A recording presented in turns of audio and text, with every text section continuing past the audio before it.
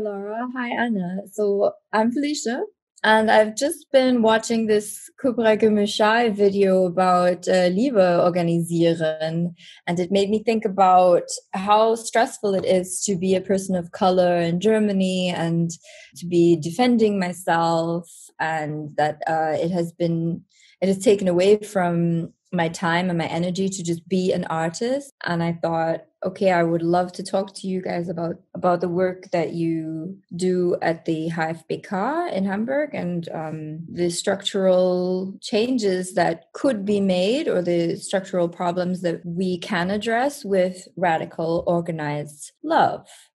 Genau, wir sind ein feministisches Kollektiv und haben uns auch aus der Motivation heraus zusammengetan und überhaupt gefunden, dass wir uns ausgetauscht haben und ja, aufgeregt, ausgekotzt über, wie wir eigentlich miteinander studieren, wie wir miteinander arbeiten sollen. We live in institutions, we are subjected to certain power structures, especially as artists or as student artists. And that's exactly why your collective, Cake and Cash, exists. Ja, genau. Und es geht auch immer noch um dieses alte feministische Thema. Diese Frage nach, was ist eigentlich Arbeit und welche Arbeit ist sichtbar, welche Arbeit ist bezahlt. Und wir beziehen diese Frage jetzt auf den Kunsthochschulkontext und kombinieren die eigentlich noch mit dieser Frage nicht nach dem Künstlergenie oder Einzelgenie oder nach diesem Mythos. Und wie dieser Mythos und dann diese kapitalistischen Strukturen irgendwie so ein Gebilde hervorbringen, in dem wir uns alle eigentlich nicht so richtig wiederfinden können als Leute, die auf bestimmte Arten auch strukturell benachteiligt werden in der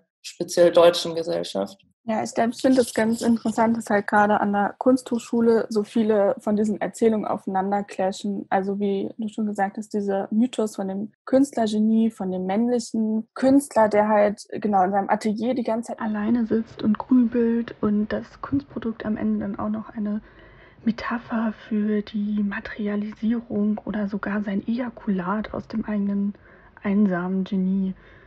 Und dann danach zu fragen, warum ist diese Person überhaupt da, wo sie ist, was für ökonomisches oder kulturelles Kapital hat ein Kunststudium überhaupt möglich gemacht und vor allem die Verstrickung von Arbeit, die hinter den künstlerischen Prozessen steht, den Diskriminierungserfahrungen, die dieser Arbeit immer zugrunde liegen und auch das sich daraus kämpfen und das Sichtbarmachen von dieser Arbeit, von diesen Themen und das auch wiederum als Arbeit anzuerkennen. Das ist immer wieder ganz schön unsexy, aber Kern von unserer kollektiven Arbeit.